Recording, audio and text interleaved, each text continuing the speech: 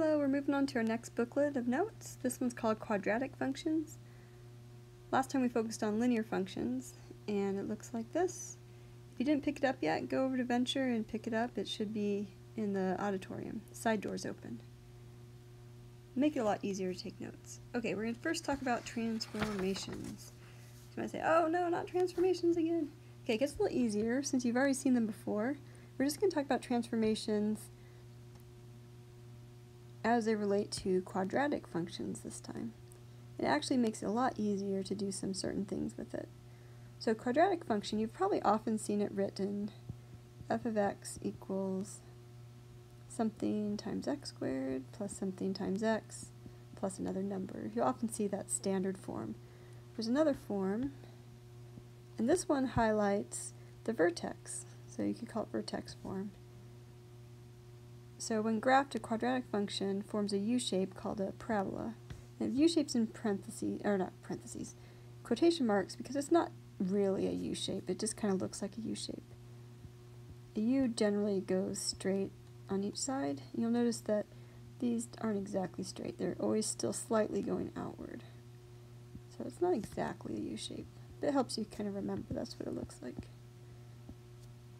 So you can graph a quadratic function by applying transformations to the parent function. Here's our parent function here. You'll notice that the equation that I wrote up here, this is highlighting right here the input. So h is affecting the input, and then the k is affecting the output. And so if you can remember from our last thing about transformations, the input affects the x value, and the output affects the y value. And in this case, if it's right at x squared, it is right in the middle where the vertex is at 0, 0. So any change to the x and the y change where the vertex is directly, which is a very, very important part of graphing it. Okay, so here's a little chart. I don't know if we have to really read through the whole chart, but essentially it's showing that when you subtract from the input, you actually move right, and when you add to the input, you actually move left. And with vertical translations, and see this time it's not in parentheses, the k is just added at the end. See over here, it was in parentheses. So when you add, you move up, and when you subtract, you move down. So it's not the opposite. Maybe just put opposite over here.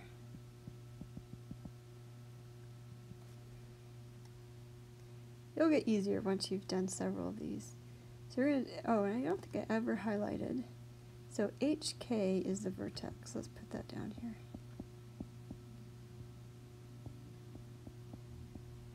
And notice that the H has a subtraction right here. And we'll talk about that as we're doing this example. Describe the transformation of f of x equals x squared, represented by this function right here, g of x. Now right off, you know what the vertex is. I always like to think immediately that the vertex is this point right here.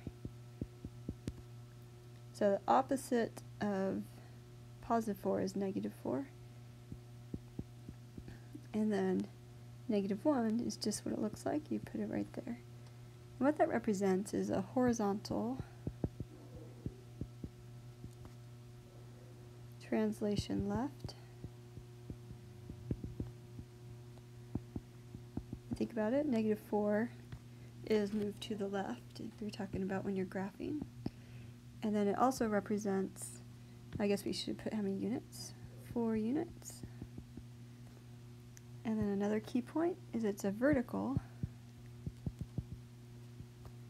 translation down by 1 unit. And you can see that because of the -1. And think about the y value tells you up and down, right? So if you go down 1 from 0, then you are moving down 1. This is combining two different transformations. So let's just draw our vertex, which is at -4, 1, 1, so you go 1, 1, 2, 3, 4. Oops, I'm not gonna actually put a point there. And then you go down 1. So you end up right here. Now we know approximately, there are a few other things that we know. Because this is positive, I don't know where to write it exactly, maybe right here. Because it's positive, we know that it opens up. So we know it's going to be a shape kind of like this, but if we want to be a little bit more accurate, we're going to graph just a couple of points. So the points that might be important to graph, so we already know that -1 is here, but we want to know where the next point is. It might be up here, it might be down here. So the input that's right there would be -3. So for your input, let's go ahead and write, I think there's room above it, say f, oh no, it's g of x now, so g of -3. That shows you what you're putting in for the input, and then you're going to recopy the equation, but with the -3 in there. Then -3 plus 4 is 1. 1 squared is 1. 1 minus 1 is 0. So that means our point is -3, 0. So we're going to go to left 3 and up 0. And parabolas, we're going to talk a little bit more about this over the next few days, but parabolas are symmetrical, so if you have one point there, then you also have a point right there. This is our little mirror image right here in the middle. It's called the axis of symmetry. Okay, next we're going to have, let's just find one more point so we know kind of how far it goes out. So we're going to have g of -2 equals, we're going to plug that in for the x. So we're going to say -2 plus 4 squared minus 1. -2 plus 4 is +2. 2 squared is 4. 4 minus 1 is 3. So your input is -2, your output is 3. So you go 2 to the left and then up 3. 1, 2, 3. And then notice we're 2 away from the center, which means that we're going to now put another point 2 away from the center on the other side. Oops, not there. Ah, can't erase it. Okay, finally got that on there. And go ahead and kind of sketch your parabola. You might notice too, there's a pattern, so if you notice the pattern of the parabola, then you could just sketch that in there.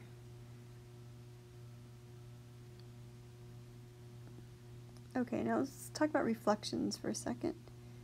So reflections, as you can remember, are like a mirror image going the other direction. So a reflection over the x-axis means the whole thing flips over the x-axis. A reflection in the y-axis looks the same actually because it's symmetrical already, so it doesn't really make a difference. The horizontal stretch and shrink. Now here's one thing that's important just so you can kind of know what things look like without having to graph them all the time. When you have a number, I'm trying to find the right spot here. So when a is greater than 1, a is the number that's in front of the x squared. When it's greater than 1, it means that the parabola is going to be stretched. So it's going to be like this blue one right here. It's going to look thinner, but it's actually stretched upward, and that's why when it's greater than 1, it looks thin, but it's actually stretched. And when it's less than, well, when it's between 0 and 1, so it's going to be a fraction or decimal that's bigger than 0, smaller than 1. Well, the absolute value of it is. Then it's going to be a shrink, which means it looks wider. So maybe put here, looks wide. And then this looks thin.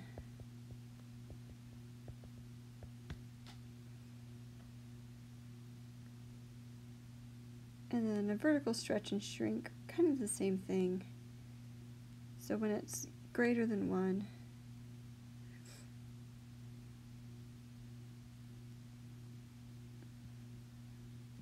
it's going to still look thin. And when it's between 0 and 1, it's going to look wide.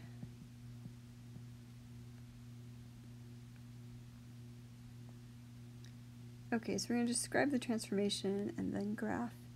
Now these are in a simplified version, so notice that the A is in parentheses. When the A is not in parentheses, which are the ones we're going to do, we're going to focus on vertical stretches and shrinks, not on horizontal at this point. So notice that the number in front of the x squared is not in parentheses grouped with the x.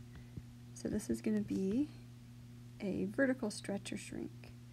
And nothing's added or subtracted, so it's not moved around at all, which means we're right at 0, 0, because we don't move at all. So another way you could write this is to kind of clarify. So I want you to think f of x equals -1/2 x plus 0, or actually I guess I'll put minus x minus 0 squared plus 0. So you can see that our vertex is 0, 0. That's an equivalent statement. It's just that this is a simplified version right here. So it doesn't have to translate at all. We're just going to make it thinner or wider. Now as soon as you see the negative, then you know that's a reflection, which means it's going to flip over and it's going to be opening downward. So it's going to open downward.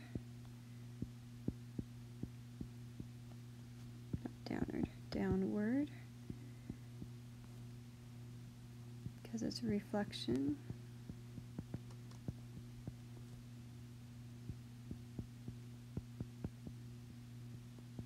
Oh, I'm losing my ability to write here. X-axis. Okay, reflection over the x-axis. And then another key point is that it's at 0, 0.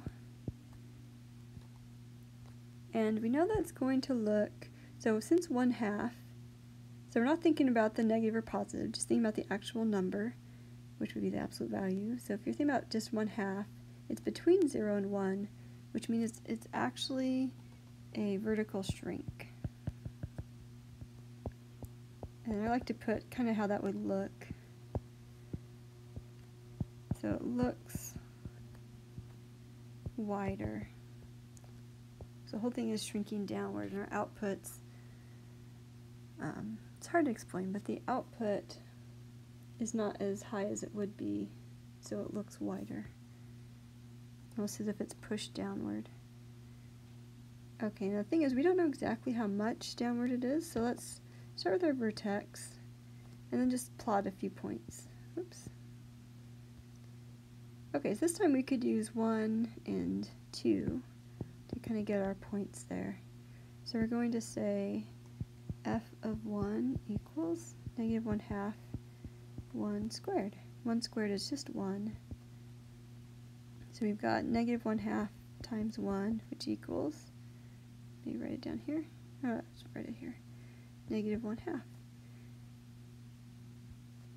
So you've got your input of 1, your output of -1/2. And then for our second point, -1/2 times 2 squared. You always square before you multiply by the other number, so you do exponents first in order of operations. -1/2 times 4. Think of that as 4 over 1. And you end up with 1/2 of 4 is just 2. And negative times a positive is negative. If you're having any trouble at all, use your calculator with the calculations. Okay, so we've got our input of 2, output of -2. Okay, let's graph these 2 points. So over 1, down 1/2, over 2, down 2. Now let's think of this as your axis of symmetry. You're going to reflect over to the other side. Even though it kind of looks like a V shape, it's always curved at the top, and it kind of goes gradually outward like that. So just imagine it's going to continue to go outward a little bit. Rewrite that one.